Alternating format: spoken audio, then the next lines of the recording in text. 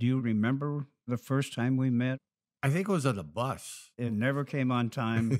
It was always breaking down. And it was green and yellow. Oh, it was a hideous color.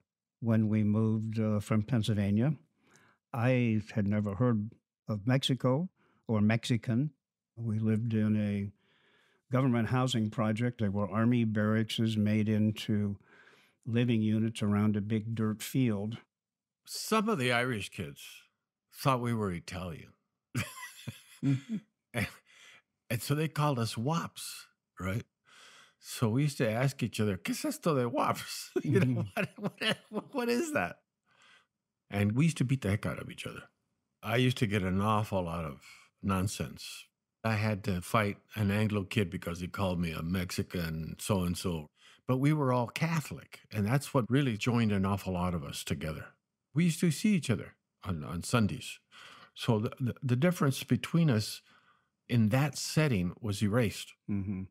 And then we started meeting each other's brothers and sisters. My sister Lucy began to be courted by young Brendan Flannery. I fell madly in love with whom? Carol Ann McLean. I had learned Irish Catholicism was more like Mexican Catholicism in their almost ferociousness of belief. Many Anglos, in fact, learned Spanish, and we also intermarried with each other. I've grown to love Mexican food, the Mexican music. I think Mexican music is somewhat like Irish music. I can only stand so much of it, but after a while, it all sounds the same. I feel that I could pick up the phone and call you and ask you for something if I needed it, and you'd be there. You got it.